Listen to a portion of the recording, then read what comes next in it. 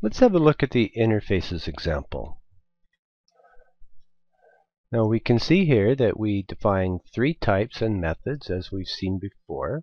We have a vector3d struct, we have a vector2d struct, and we have a number, which is a float64. We've also defined an interface called Euclid, and it includes a method signature called norm. Now we got norm for our number because all defined types implement norm. Now we've added it to Euclid as well. So later on down here, when we declare our var and say that it's a Euclid, that means that we get to use the norm in each case. So norm works for 3D, 2D, and the number. Let's see what happens. Great. Okay, let's move on to the empty interface demonstration. I'm just going to clear this out and drop the example in like that. Now, this is the empty interface. It's an interface with nothing inside. And we're creating a var called I and saying that it's an empty interface.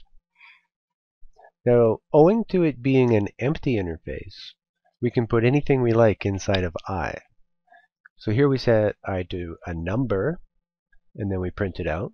And then we set I to a string, and we print it out.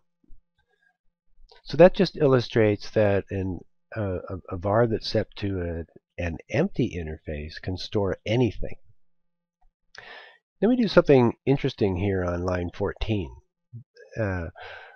What this is saying is that the value of I will go into S, and then OK is going to receive a bool.